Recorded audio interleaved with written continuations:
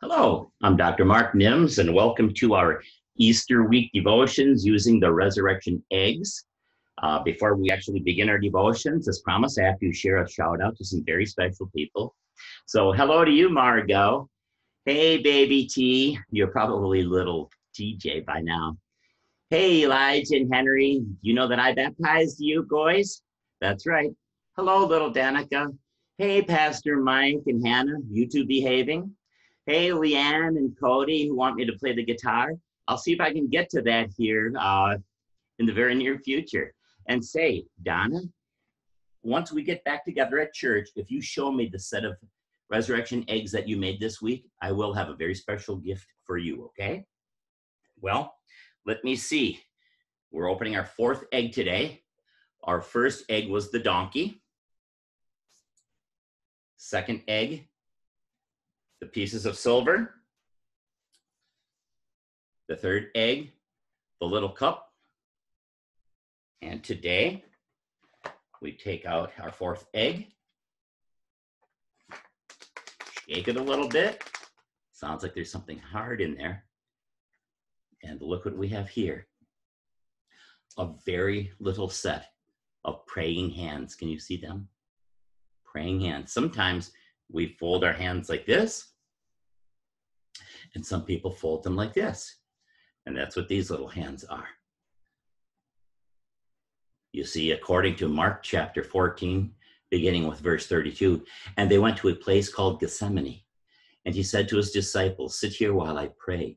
And he took with him Peter and James and John. And he began to be greatly distressed and troubled. And he said to them, my soul is very sorrowful, even to death. Remain here and watch. You know, after Jesus celebrated the Passover meal with his disciples, he took the disciples to a garden that's called Gethsemane. And Jesus asked his disciples to pray while he went to another part of the garden to talk to God alone. And then Jesus began to become very sad and to worry about and to fear what he knew was going to happen very, very soon. And that was the fact that he was going to die. Jesus was willing to die for your sin and for my sin. Jesus once said, no one takes my life from me, but I lay it down on my own accord, according to John chapter 10, verse 18. You see, one of the very remarkable things about Jesus was that Jesus was like no one ever before or ever since. Jesus was both God and man at the same time. You know, the God part of Jesus was willing to die because of his great love for us. But the human part of Jesus probably didn't want to experience the great pain that he would surely suffer by dying on the cross. And when you're afraid or sad, you too and I may pray just like Jesus did. Would you please fold your hands and bow your heads with mine, and we'll pray right now. And we pray, Lord Jesus, we thank you for the suffering that you did for us upon the cross. Thank you for listening to us and hearing us and saving us from our sin.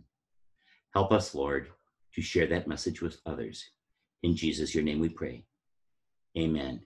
Well, I sure love you in the Lord. Jesus loves you. And we will see you tomorrow when we open 4 eggs in one day. God's richest blessings, and we'll talk to you tomorrow.